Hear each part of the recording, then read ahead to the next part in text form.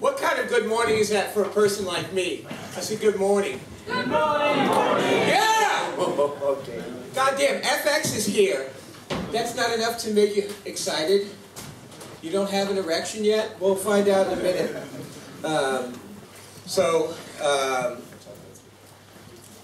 I found out the kid doesn't speak English, and she remembers me from the boat. She goes, "That's the boatman." Yeah, I'm the boatman. Yeah, I'm the man on the boat. So, I'm Big Easy. I'll be introducing speakers and stuff, trying to keep things going up on the stage. And my Uncle Phil.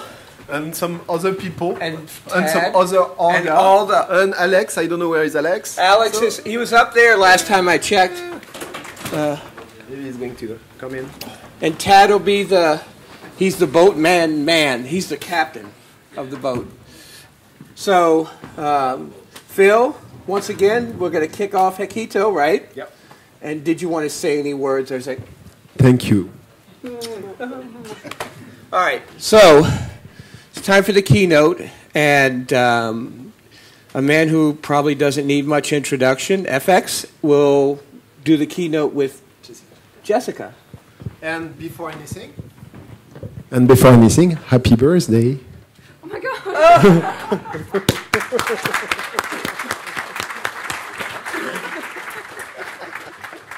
Happy birthday to you. Happy birthday to you.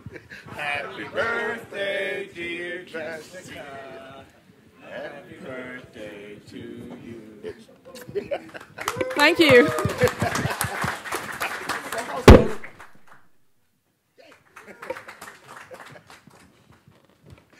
Cool. Hello. Thank you very much. So, I'm FX. And yeah, we both have the pleasure to give you the keynote on her birthday. Together with another thing that has birthday today, which we know as the internet, right? 1969, there was the first ARPANET packet switch connection between two computers. And yeah, the fun part actually is with this story that it was two universities in the United States. And so they had a first packet switch connection, and then we're on a circuit switch connection, basically on the phone, to figure out if it's working. So they try to log into the other computer. So they type an L, works, yay. Type an O, works, yay. Type a G, login process on the other side crashes. The login process running as root. So we basically, in today's terms, that will be a remote exploit or a cyber attack, right? So basically we had cyber war before we had cyber. And so this gets us into what we want to talk about. Basically, what is and what isn't. So, IDS isn't. IPS will not protect you. And bug bounties will actually not secure your software. And security software is actually the worst thing you can do. Because, don't pile broken stuff on broken stuff. So we will cover a little bit of what works and what doesn't. And so this is us. The Bioelit and Hacker. We sometimes argue, but then sometimes we agree. This is more for reference. So, life is hacking, and hacking is life. Basically, it is not all about computers those days, because basically hacking is our life, not just for us, but what people call cyber. Oh, by the way, cyber is a drinking game. Every time you say cyber, you have to drink.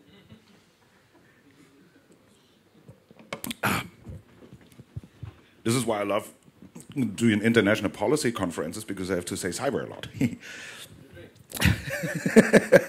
So, what is hacking, right? Is it a term that we use for criminal activity? like it is used in media mostly. So when evil people break into computer systems? Or is it maybe a term that at one time was used at the Toil or Tech Model Railroad Club at the MIT for people that were actually able to control their trains because they have little switch keys there, tick, tick, tick, tick, tick. Control it in a way that you know, they don't crash into each other. This is actually where the term comes from.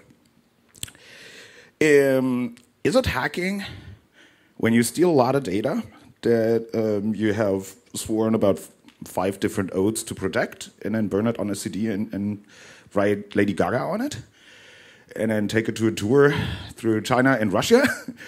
Nah, not really. Not in my world. Or, you know, is it just what the hell? Or, you know, is it just your ego? Are you basically, are you doing it for the ego and then try to make it the noble cause, or do you have a noble cause and your ego feeds off the fact that you're doing something good? That, in fact, is for you to decide. But from my point of view, hacking is mostly about what's the goal. I mean, the primary goal of hacking is because we can. That's basically why you do it, right? But if you happen to can, if it actually happened to work, then it's an interesting question, and it's a question that is worth considering. What are you doing with the results? So, a couple of epic fails that you know, I'm really pissed off about, because, you know, people, this technology world is not really old, right? But, you know, there have been people that actually know what they do. There have been people that actually think about what they do. So reinventing the wheel sometimes is cool, sometimes it's not. But at least check out the wheels before, right? Maybe they were already round and cool, and you know, what is definitely not the right thing to do is reinventing stuff for the purpose of reinventing it, right? So pisses me off, you know, right? We're running Unix systems for a reason, because people know how to operate Unix. So if you're the guy who writes the syslog daemon, then you should not, just because your ass feels like it, change the configuration syntax and then for bonus points actually name it after yourself, which actually recently happened with our syslog-d. You should understand what the technology is for. I freak out every time I see something like a home router, where when you say nuke the configuration, it thinks that a CAPTCHA will be a really good way to prove that the person actually wanted to change the configuration. Wait a minute. What was CAPTCHA standing for? It's a Turing test. Damn it. And you know, I think those people, they probably also went to the curriculum in the university and then Turing test. I take that one, and they probably failed it. And you know, I have no words for the stupidity of replacing a fundamental design part of an operating system by something like System D. I mean, Leonard, go die in a fire. The only reason you're doing that is because Red Hat uses you to monopolize the Linux market. That's all. Damn it. So, that's the thing. You have to figure out why you do it and what you do with it. The people around will actually judge you, and sometime in your life you have to look back at it, and you know, your consciousness might actually never shut up. Pro tip: drinking a lot makes it shut up a short time. Works. So, who cares about what you actually think? Yeah, the people around you, I mentioned those. So, what about your friends? So, back in the days, you know, when I was young and beautiful, today I'm just and it used to be about the skills, right? So we were hacking for the skills and the stuff, and then it was a little bit about fame. I mean, posting on Backtrack, posting O-Day on Backtrack was cool. Huh? You remember that, Big Easy? You remember what an O-Day is? But then, you know, fame equaled money, because suddenly, you know, it started with the, what was it, the Security Vacation Club, right? Yep. I'm not a carrying member, actually. And, well, then the military came and the secret services, and they wanted all the O-Days, and now it's about money. So basically, either your friends are lamers, or they're your competition now. What about your employer?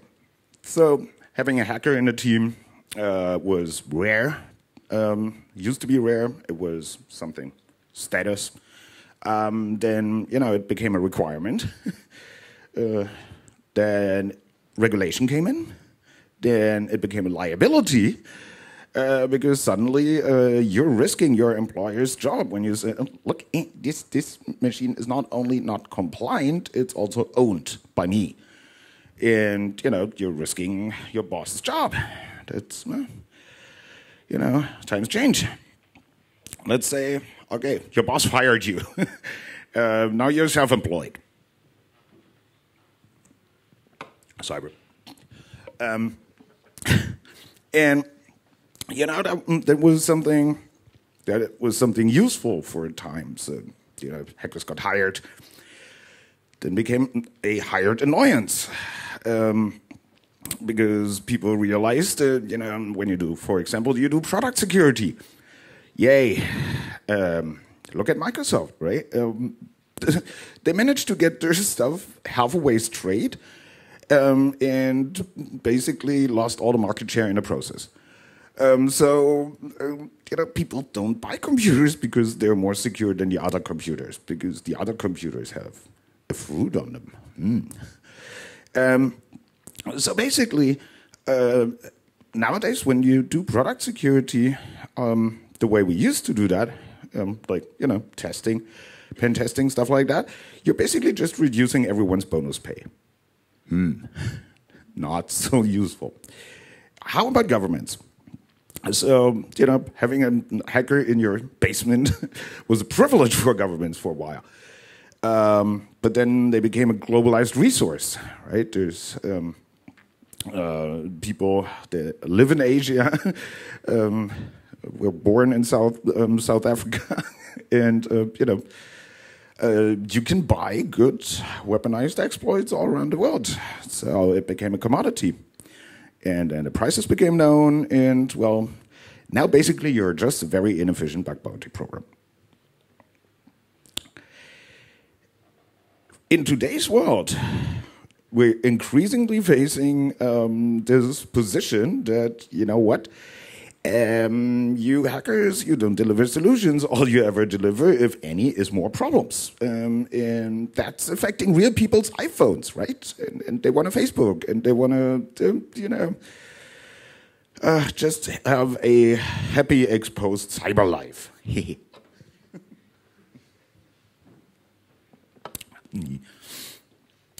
So we're facing something that is a little bit, looks a little bit like the dark ages of hacking. So, you know, we bring your criminal history and some fingerprints in your CISSP, also known as Clown Incapable of System and Software Protection. Yes, I am CISSP. And so what is it? If we want to actually deliver solutions, the cure or C-cure or whatever, we should look how that worked in the history, because history repeats because humans stay stupid. And we've seen all this before, because for the people outside, what we do is sorcery, witchcraft, black magic. This is why we think we're cool and we wear black all the time. So, but how does that look like? Think of the medieval times.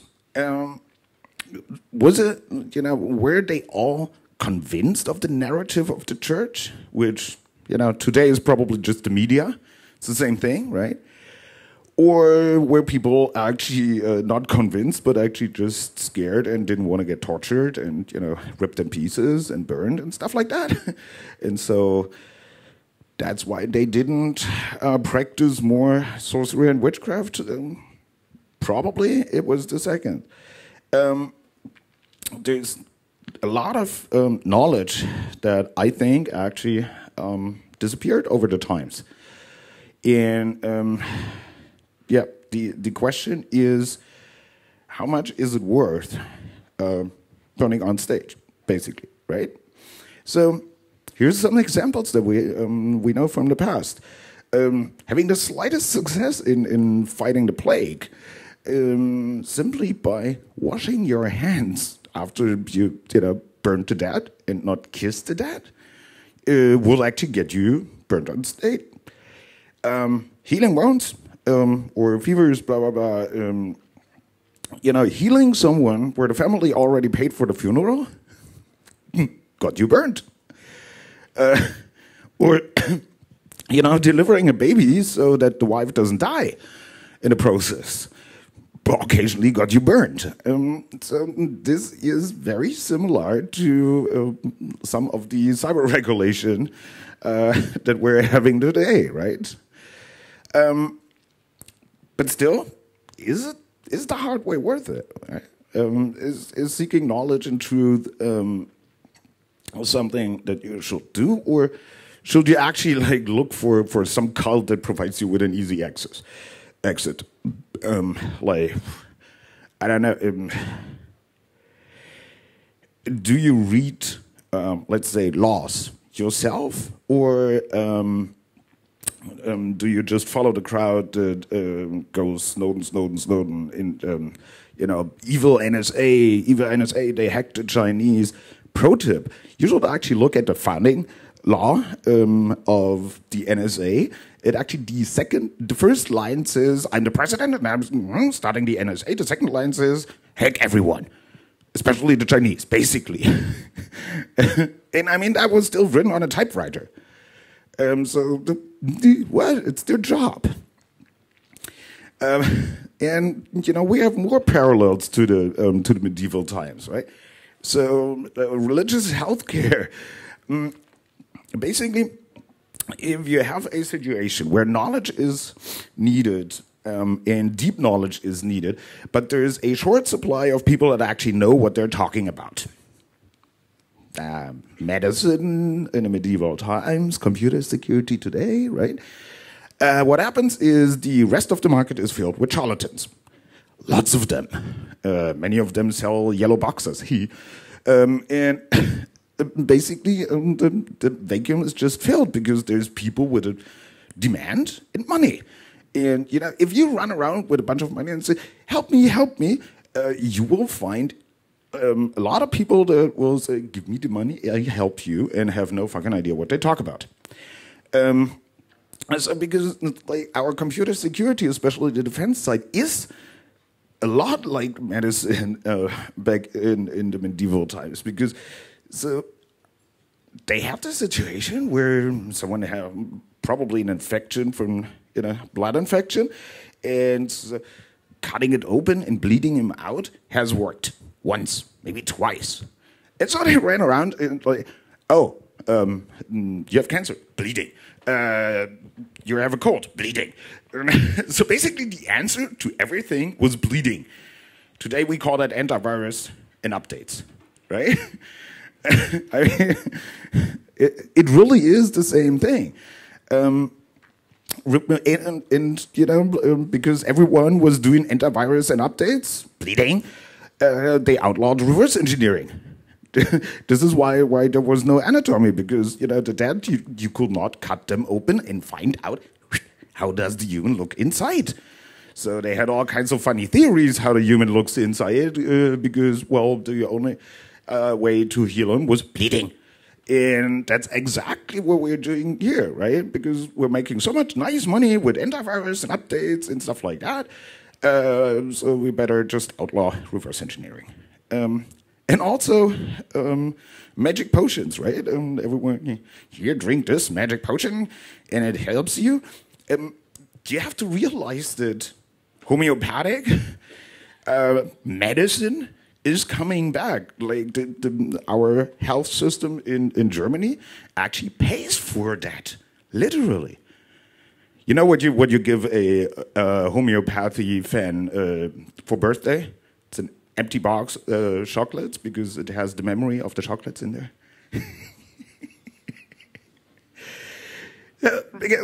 I'm what? I hope most of you know the movie. Basically, what happens is, if you're not doing real research to heal people, then they die. If you're not doing real research to secure computers, then they get hacked. So, we have the situation today. The Pasteur and Koch were made fun of because they said there's little invisible things, bacteria. They infect people, and the doctors go like, no, why will I need to wash my hands after one operation to the next, right? They were made fun of because they're invisible. I mean, talk to a software developer at SAP or Oracle about Turing completeness. They do the same thing, What, Turing machines? No, we don't have a library called that. I mean, we have situations like that today. So Marie Curie, for example, the only person, and a female, by the way, that won 2 Nobel Prizes in 2 different categories, but she herself did not insist that getting blind, gray, dying, rotting away had anything to do with the radioactive material that she was carrying in her pocket. Okay, even Trinity test, like the nuclear weapon, nuclear bomb test, they had a battalion of people walking up 400 meters to ground zero and check it out. I mean, in the Cold War, there was little TV shows for kids with a song. If you see the flesh, duck and carver. I mean, it's the same thing. If you hear the hackers update and AV, I mean, we have computer professors that argue with me when they say, of course we have a regular expression that protects us from all SQL injections. Hello? Chomsky? Hierarchy? Whatever? We actually wear T-shirts where we can explain the Chomsky hierarchy to you. So, how about, have you, did you show off? Yep. So, where the tech does not come from. This is my favorite story from my international policy. I do international policy events as a hobby. I'm the only hobbyist with the lobbyists, which they hate. And so at one point, a senior policymaker, British, well, they're going to regulate all the hacking stuff at the ISPs. And someone said, how about you talk to the companies first? That they run the internet. And he's like, yeah, I did that. I talked to all 4. And I'm like, all 4 what? And he looks at me like I have no idea and boldly explains to me that, man, you don't know nothing. Microsoft makes the operating system. Google makes search. Facebook makes social, and Symantec makes secure. Those are the people that actually write our international regulation. So will the market solve that problem? Will the market make secure computers? Bullshit, no. Because people expect the computers to be secure because they are told so. And the same is with medicine and bioresearch. Will the market make medicine so that people need it? No. If you have a friend that has a rare type of cancer, talk to them. Ask them if they get medicine. Doesn't pay off. So the big companies will not do the research. So who is doing the research? At the end of the day, it's mostly hackers. Because, otherwise, you're just getting the capitalism thing. I'm from East Germany, so I had the questionable pleasure of knowing both systems. And I'm a big fan of the statement, capitalism didn't win, it just was left over. That's really the case. You know, whoever bullshitted the people best survived. And then, you know, if there's only one, then you won. Basically, because all systems, or both systems actually were a championship in champion management, like champignons, like the little mushrooms, because how do you manage champignons? Keep them in the dark and feed them shit. This is how you do that. So, and because nobody else does anything, hackers need to do it. So, and this is why, whoops, this lady is hiding behind me. This is why we, instead of just, you know, preaching stuff to you, we actually wanted to deliver some knowledge as well. And so on a weekend, while drinking at her place, we were actually talking about what is the computing power of a cell, right? Like a cell, human body cell, whatever. And so let's talk about the Turing completeness of biological cells. Lady Jessica. Thank you very much.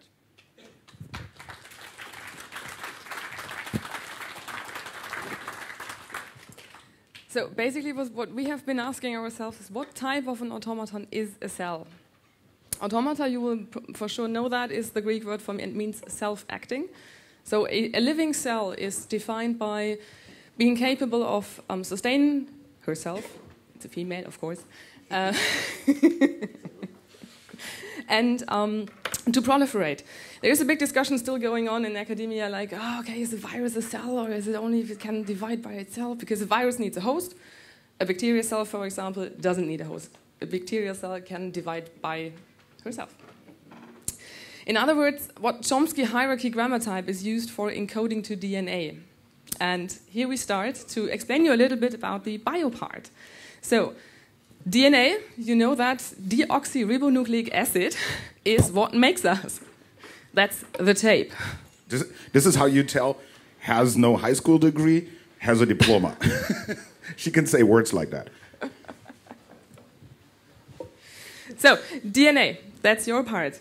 Well, to just translate.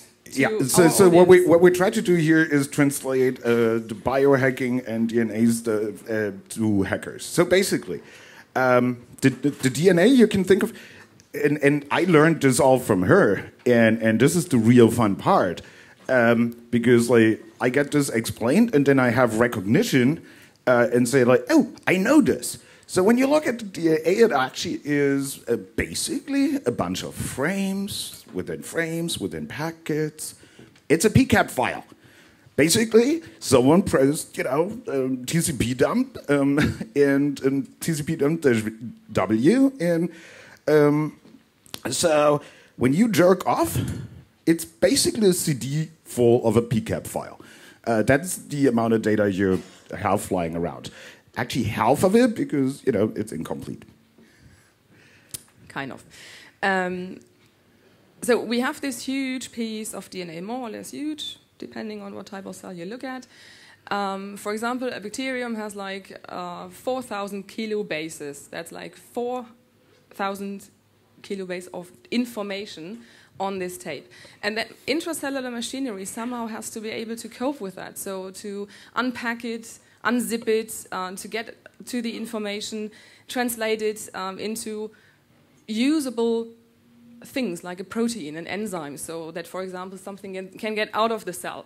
And we start with the assumption that whoever made that, may this be nature or evolution or whatever deity creator you have, knew about LangSec, does not work at Oracle or SAP, so they will actually use the right type of automaton to parse the shit, right?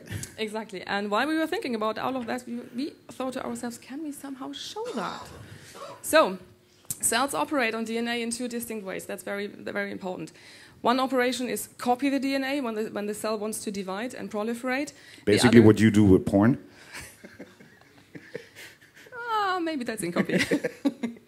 And the second operation is the execution. So it's I need to get stuff out of myself. I need a channel to the outside world. I need a protein, and that's the execution. So the DNA will be taken and being transformed into... Right? Yeah, okay. Sorry, so I'm running away. Basically, think of because this distinction is important. So the copy is basically a DD, right? When you do it from a disk, floppy. And the execution, when you think of the PCAP file, is basically now you have a TCP-dump-R, and you give it a BPF filter, like host phenoelit.de and ICMP. So you're extracting the part that you need. Yeah, and that's basically it. Yeah, and one thing to note is these two processes have no direct causal link between each other. That's a very important feature.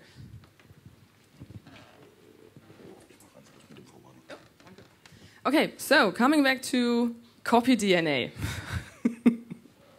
So you have your arbitrary cell, like, oh yeah, it's a little bit boring, I need a neighbor, so proliferate. And the DNA needs to get copied then. And this process of being copied is inherent error prone. As every copy process is, right? I mean, if you remember, like 5.25-inch floppies in winter, you had to, put them under the shirt so they don't get cold. And as I said, the sound net. Ignore, abort, continue, right? If you remember that. So a copy process is always error prone, no matter what they tell you. And basically, when you have a checksum mismatch, that's called a mutation. Yeah, and do I have a time for just a little side story about mutation?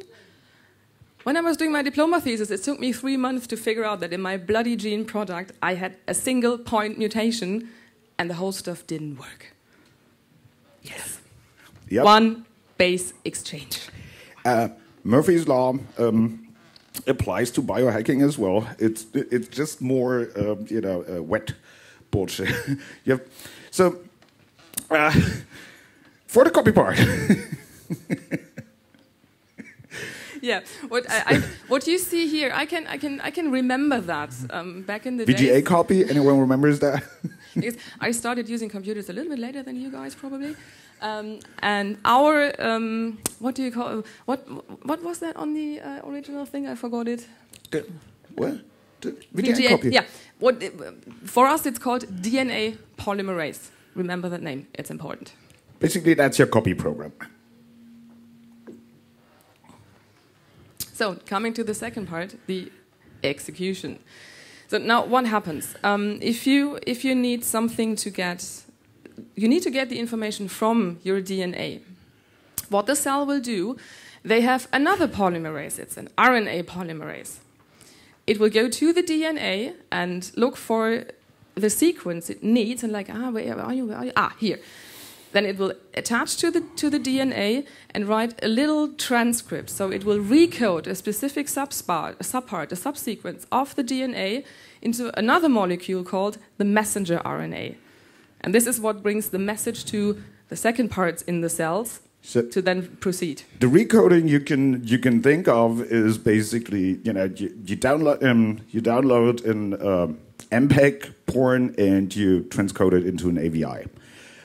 Or in coding terms, basically, this is like the preprocessor in C, right? GCC-E. So basically, all the include, blah, blah, all your defines, all the macros, like, the long macro thingies are resolved.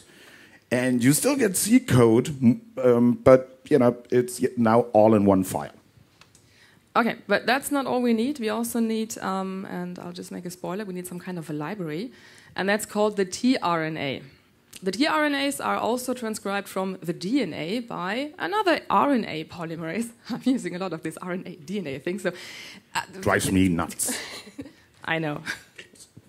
And all this together will then come to the next step. But this tooling, that's very important, because these libraries are needed for the third step.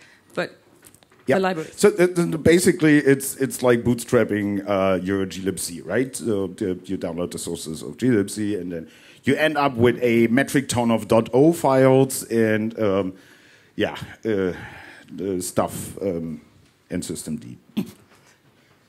Okay, then we come to the third step, and I'm sorry, I have to introduce another word to you. It's called a ribosome. A ribosome will... Is a linker. Yes.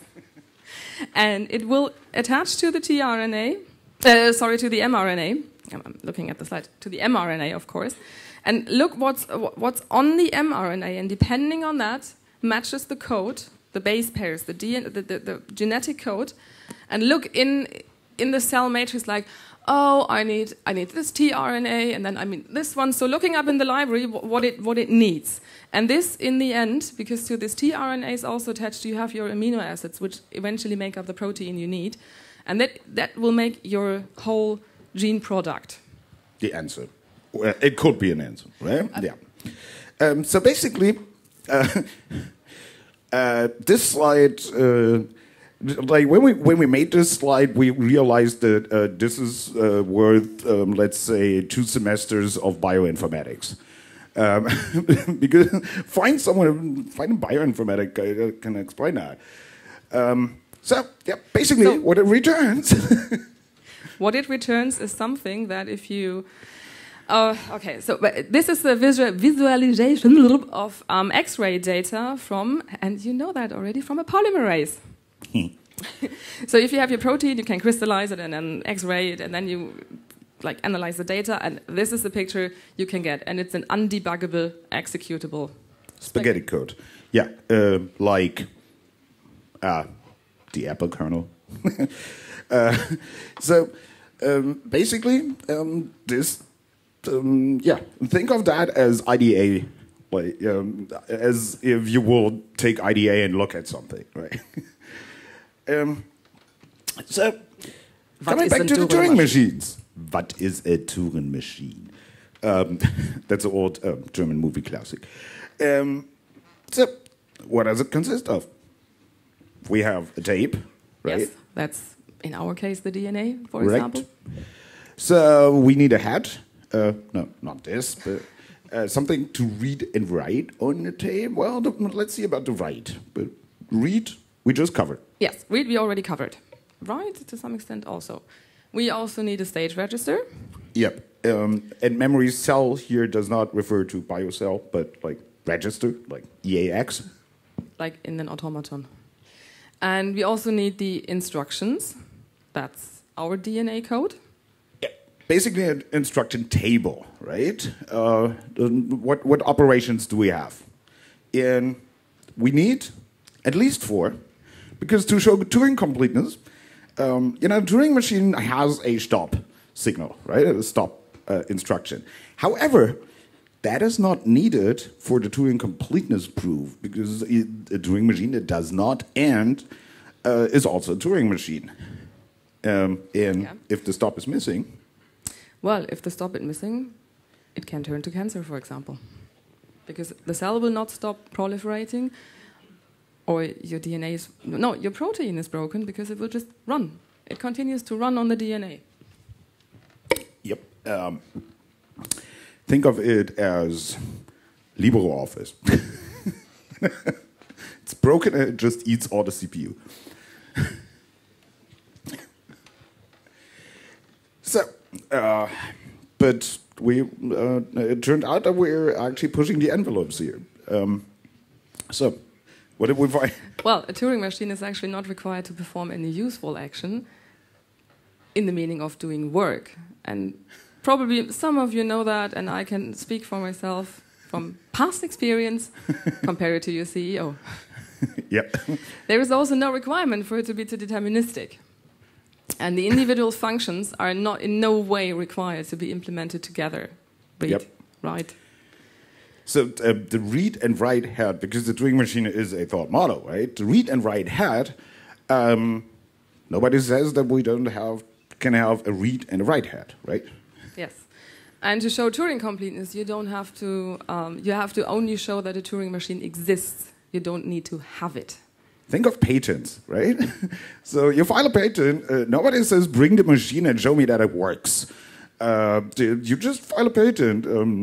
There's a nice library of people that actually patented perpetual mobiles because they didn't realize that they have perpetual motion as a pre-requirement for their stuff to work that they patented. Amazon patented buying stuff with a click. Whatever.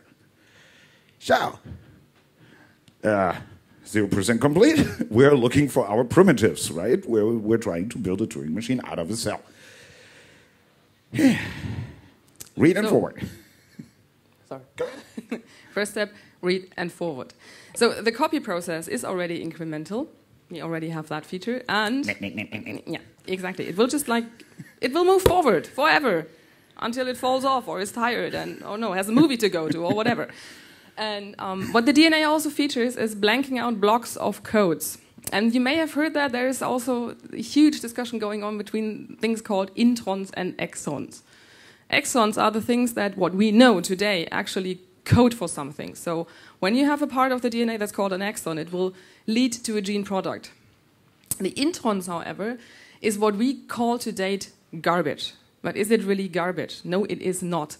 And there's a lot of research going on to see what this exactly is. Is it like a regulation thing, and regulation meaning not in the way of government regulation, but to, thank you, control. It's called regulators in our labs. That's the problem. The thing is, basically, the easiest way to think of it is exons is if-def, and introns is if-def, right? So you basically if-def code out, or comment it out if you want, right? The interesting thing is, because those two processes, copy and execute, are separate, the whole shit is copied all the time. So, you know, we have basically we have the effect of, let's say, it's a file system. Remember when you copied disks and then suddenly on MS-DOS you had a floppy disk and it had a gigabyte-sized file and you couldn't delete it because you fucked up your FAT? There was a mutation in the copy process at the point where the FAT was, and here goes your file system. So we have that part. Now we're 25% complete already. Now we have forward operation. Next. So the branch forward. So these introns, they are already a branch forward mechanism in a way that I think you can explain way better than I do. Yeah, well, basically it is again the file system thingy, right? When you copy a file from one thing to the other, the file system tells you which blocks on a disk constitute this file, right? So this is basically a conditional copy, right? So on the other, so if you, for example, if you modify the file system, again, we have a mutation while we copy our porn, and you know, our porn is in a file system, MP4, AVI, there are file systems, there are container formats. So we have a mutation, there's a bit flip somewhere in our porn movie, and so suddenly the tits are pink or blue. That in the DNA we also have a signal. You know, it's like with packets, you need to know where the packet starts, and this is the donor, right? The start marker. Yes. And if you look at packet and packet attacks from Travis Goodspeed, for example. This is exactly that. You have a start sequence and you have an inline parsing, and when the start sequence is missing, then boom, you have two packets, because two packets made one, where one made two packets. Right, and the last bullet point on this table is somewhat related to what I explained earlier, when the DNA is transcribed into mRNA, because that is the process before the mRNA is ready to be used to build the protein, where these introns are removed. And this is where an error can occur. For example, if your start marker, where the DNA or where the polymerase knows, here is an intron, this is not actually a coding sequence, that needs to be removed. And this is the part where it can go wrong. And this is where we have the branch forward. Yep, because now we can basically conditionally branch forward. So, we're 50% complete, yay! I know, you guys are hoping that in 5 slides you can go, right? Because we're making progress. I'm getting, thank you. But now, I mean, of course, biologists have looked at that, and because the process is forward, and we need branch backwards and stuff, they decided. There is actually, there have been some projects going on to prove Turing completeness of cells, but they kind of failed at, okay, we have the forward branch, but what about the backward thing? And they were like, okay, this is the end, my friend. This is the end, my friend. And this is, where the important thing, or one important thing of today's talk starts. Bring in the hackers, team up. And this is without FX. I would never have understood that. Have fun. Because, you know, it's like hacking. When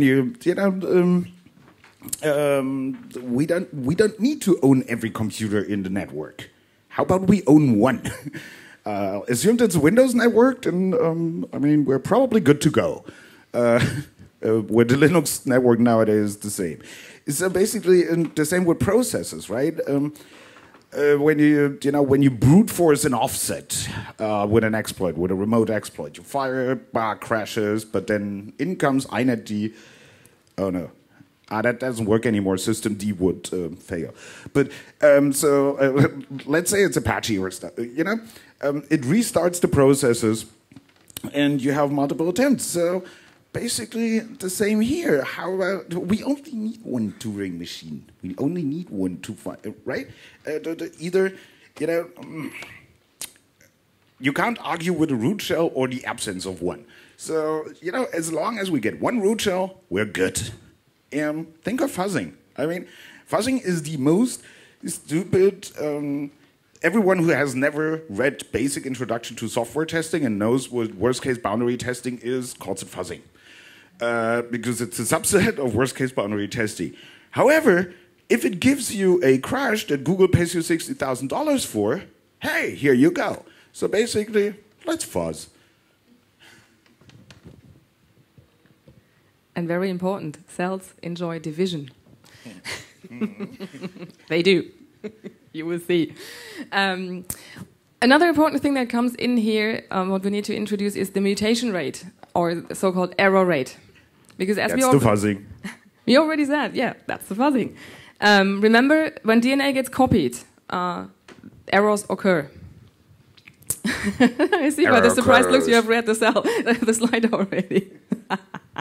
So, let's take an example. An E. coli, that's a bacterium you have in your guts. Every one of you, millions and billions of them. And you need them to digest your food. And they divide at a rate of once every 1,200 seconds. So are E. coli nom-nom bacteria? Yes, they are. Nom, nom, nom. Nom.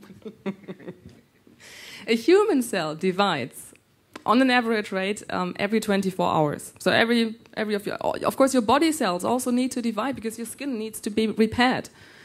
Everything in your approximately every 7 years, you will have a whole new set of cells. You will not be your previous self, literally, because you have different cells. How else would you get a new haircut or get rid of the let's say remains of drug enjoyment in your former hair? Because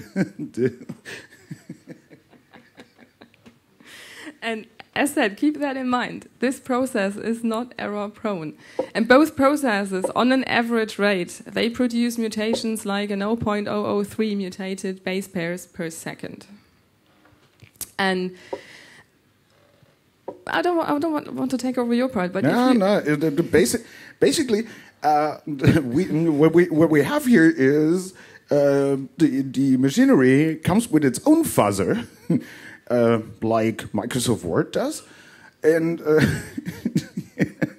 save in one version, open in the other language version. Poof. So basically, here it comes with its own fuzzer, and this fuzzer has 3 times 10 to the power of 11 write operations per second. While you're sitting here, every one of you, every second. That's quite some write performance, right? Match that with a flash drive. So, we have basically 3 times the power of 11 spray patches in the text segment per second, and then we run the code. Systemd would not survive. The nice thing is, we only need one that actually works. The next important thing, branch backwards. And as far as we know, there is no backward branch operation in the copy or in the processing part of the DNA. I love this conference. Excellent Thank service. you. Cold beer in the morning. This is why we do keynotes. We get to drink in the morning. Okay, so what we've seen earlier, these polymerases that copy and translate the DNA, they can move forward, but they can't move backward. At least it hasn't been observed yet. It doesn't mean it doesn't happen, but we haven't seen it yet. So we have to consider it's not being done. So for the purpose of this discussion, let's consider that a missing forward branch is a limited backward branch operation. Oh, thank you. Cheers. Cheers. On Hackito. Cyber. Cyber. Good. So basically, this is basically the trick we do. Is like, okay, we don't have full backward branches, but a not happening forward branch that jumps into stuff, basically keeps running into stuff that wasn't there yet, is already a backward branch. If you have ever written, if you have ever reverse engineered viri, in virus writing, you often do that on variable size instruction sets. You jump in the middle of another instruction, at which point the decoding of the whole instruction stream changes, IDA goes crazy, the analysts at Semantic don't understand it anymore, and you're good to go. So basically, this is what is very commonly done in shellcode development, in computer virus development. So what we do, okay, we don't have a universal backward branch, but we don't need a universal backward branch because x86 doesn't have a full universal backward branch if you have conditionals. You have to do dink, dink, dink, dink. So we do that and basically get to 95% completed. Why? Because we're waiting for the damn fuzzer to find the cell. To find this one version that actually runs has our full Turing machine. Well, that is exactly how it works. So, to quote Alan Turing himself, a broken clock is right twice a day. Exactly. Shows the right time. So, what we do, we got a lot of broken clocks. Let's see, one will tell us the right time. And then we wait. And wait. For the right error to occur. Error occurs. And we install Windows out of boredom. Now we're out of porn. At some point, we learn all of 4chan. And then, Point five. We have Turing completeness. Cool. Hey, where's the applause? It's for you to tell something.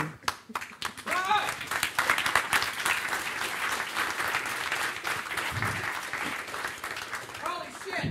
Because, well, it's getting better. So the fun part is Alan Turing has, he called it differently, but it is in his honor called the Universal Turing Machine, UTM, which is believed to not exist because it has infinite storage. What is infinite? So far, right, we have a Turing machine. We have a linear bounded non-deterministic Turing machine to be correct. But we have DNA as a tape. So the question I was asking Lady Jessica here was, so how long can DNA wait? How long of a DNA can you have? Like, where's the theoretical boundary? And my answer was like, I don't know. I don't think there is a limitation. Let me see. And I couldn't find one. Of course, in living cells, you have a limitation because it has to fit into the envelope of the membrane of the cell. But theoretically, there is no biochemical limit because you can just like put together and add on base pairs, and you can go on forever. You can go. It doesn't matter. Right. So there's no limit. And now, you know, there's the math definition of infinite, and then there's the definition of, you know, for all practical purposes, if I can't run out of storage, it's infinite. So it turns out that life is actually a universal Turing machine from our point of view. For all practical purposes. It's like the mathematician and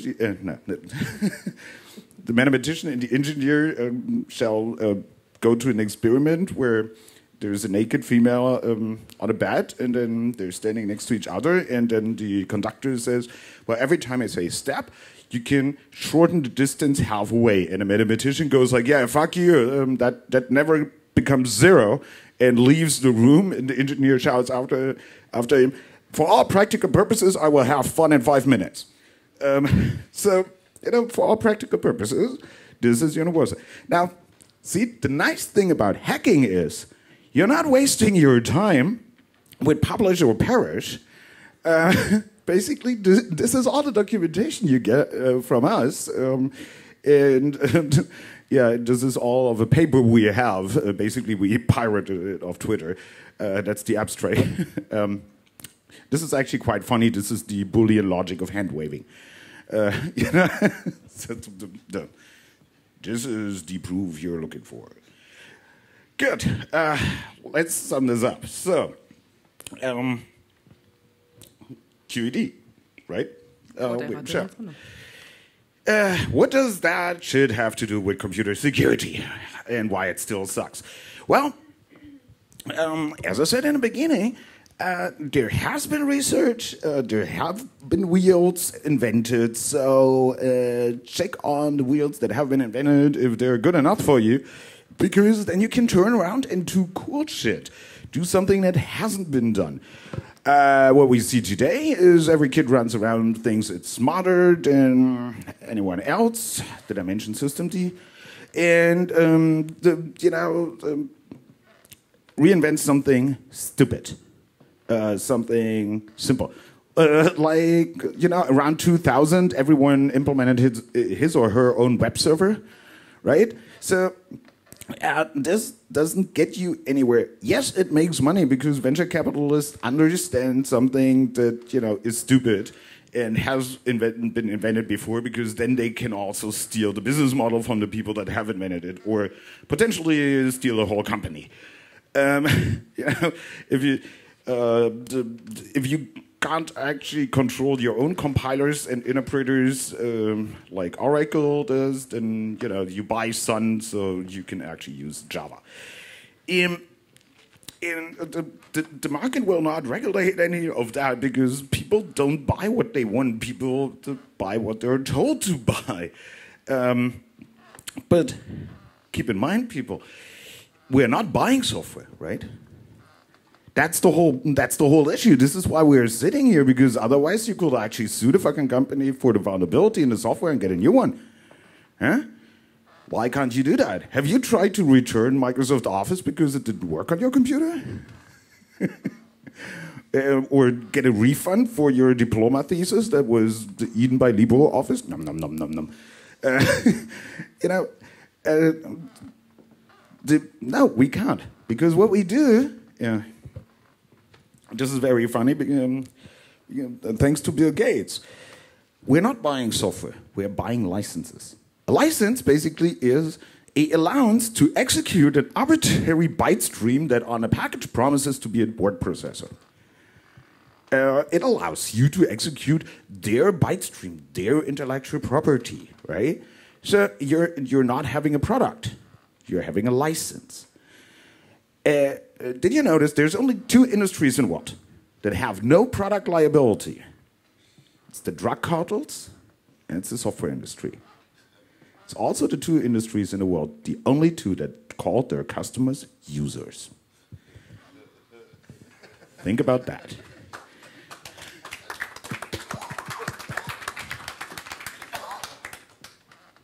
And as long as we don't have any liability, we have to invent cool shit ourselves, right? Because we can't make them. We have to think about it. Where does tech not come from? I covered in the beginning. Where does tech come from? Cool technology comes from the military and from hackers. All kinds of hackers. You know, there have been hackers around for everything. Because we can mode of hacking is the initial part, and this is why you need to think about what you do with it. And I mean, you should realize how much money people pour into, military people, for example, pour into quantum cryptography, quantum computers especially, to break RSA. Did you notice the 3 times 10 to the power 11 computing power per second that you're running around with? Basically, your body can easily on the fly crack RSA in very large key sizes, instantaneously. And no research in that direction. So, you know, this is an example. 2 people bullshitting around just for the fun of it, thinking about something, thinking it through, working through it, and you know, to take a run from you. And this is what hackers do. This is what hacker spaces bring. This is what conferences like this do. This is why you should be here. Yep. So.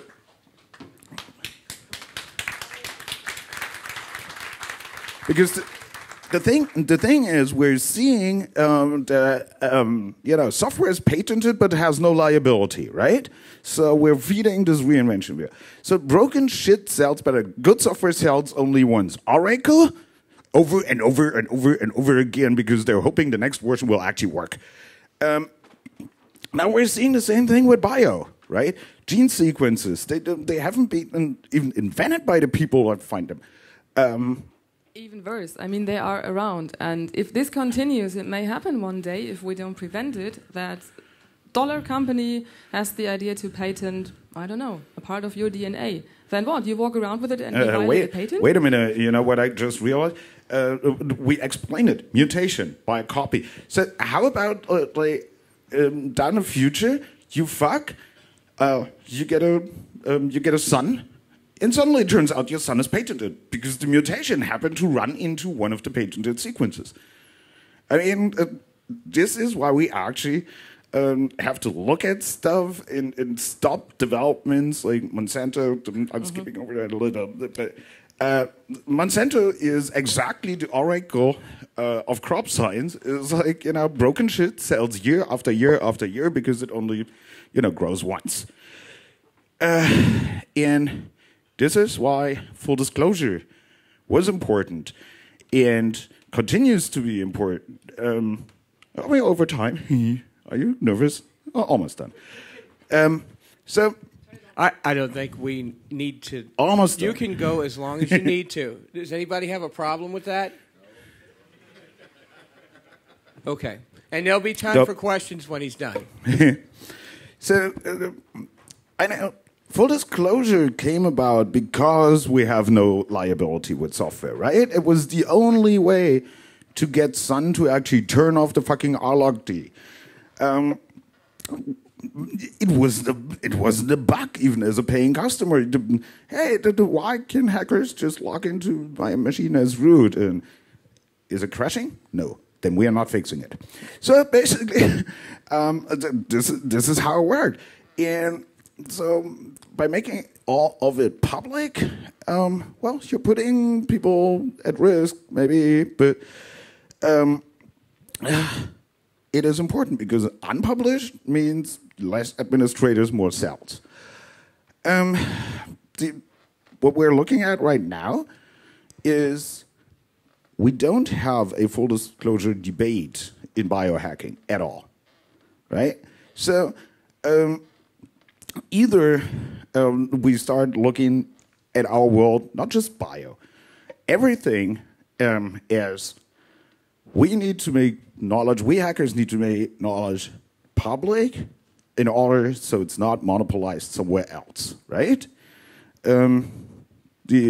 I asked Jessica if there's any reverse engineering, for example, of Monsanto products and code. Nope. There is none. It's all patented. You can't get the sequences. You don't know what they did to the crops. And it's everything that has been filed against Monsanto or any research against Monsanto, even if it's been published, it vanished. All you have is second level information. It is interesting because the hackers haven't understood it yet. Monsanto tries to prevent a basically hacking scene and full disclosure debate to even start. So, well, maybe we hackers do something important. Because there's, regulatory impact, right? There was an agreement, for example. Here's, again, the idea of suppressing knowledge. So this is the arms trade regulation, the international arms trade regulation. And in the do use section, since 2013, it says, there's intrusion software. And it actually turns out that a very nice, about like 45, 50-year-old Japanese lawyer lady on the way to dinner at a NATO conference asked me once how I would, define exploits. And I told her something about, modification of standard execution code flow path, blah, blah, blah, and told her, but it's really stupid to use that as a regulation. You know what? I think she just took that and put it into the Wasserman arrangement. The fun part is, if you've understood a little bit about Turing machines and what we talked about here, you know what they managed to do? What modifies the standard execution path of a program or process? Your input. So basically, user input is a weapon by international regulation. Because, sorry, you didn't understand exactly what you're doing here. Which is why they're now, panically trying to fix that. And someone started to, I think it was Stefano Zanero, who started to explain Turing machines to them. So basically, we have again the same problem, right? Regulation versus the halting problem. The halting problem tends to win, right? So, yay, we just made user input illegal globally as a weapon. In the same thing is, you post a question, how do you tell the cyber readiness of a country? Hello? Halting problem? You can't test your shit out of broken stuff when you deal with Turing machines or Turing complete machines. It is not possible. You can't test something that is provably untestable. You can certify it, that's called common criteria, but that doesn't get you anywhere. Bottom line, halting problem people. So for the MBAs, Master of Business Annihilation, you don't know, right? You can't certify it. So what we're trying to say is, get real, guys, and have fun with that, because your work matters, and your answers need to live up to it and inspire other people. Thank you very much. Thank you.